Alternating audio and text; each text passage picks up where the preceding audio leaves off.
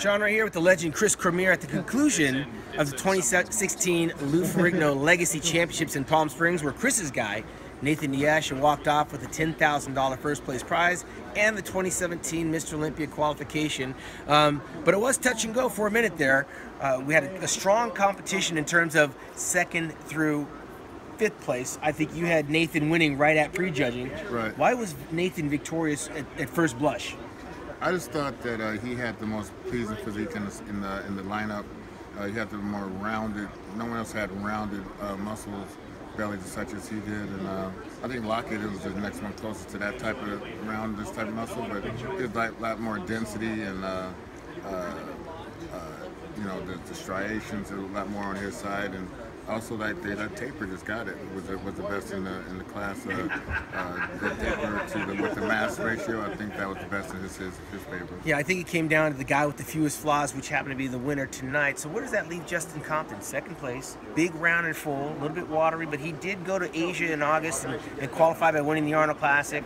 Went to the Olympia for the first time.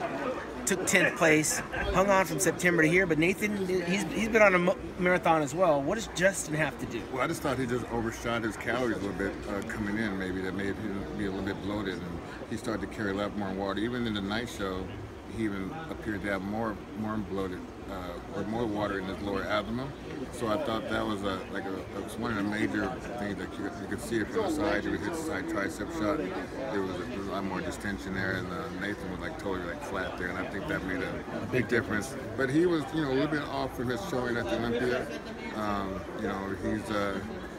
always thought he was a lot taller than that, but he's actually like 5'9" or so. But he appears to be a real big, huge guy. So it's he's right there to do what he wants to do in sport. It's just going to take a little bit more time to get that refinement. I think it is, and maturity. Justin is a young cat. What about Lucas Osladil? I mean, this guy was impressive in certain poses. Very unique posing routine. Probably one of the best posers up here tonight. Some of the poses that Luke had was better than anyone up there at some given time at that shot or that particular pose. I don't know. I just think he's one of those guys. Yeah, but one of those guys that they have different body parts that look great. Some body parts not so outstanding. The way he posed, the way he, I think that he did more time. But he's one that can do great in the future, though. Yeah, he's got to pick the right show, and he'll do a whole lot better. Now, where does that leave us with Michael Lockett? I mean, he wasn't a standout, a little bit straight up and down. Looked like he might have been sporting a little bit of gyno on the left chest. Michael Lockett needs refinement in his posing.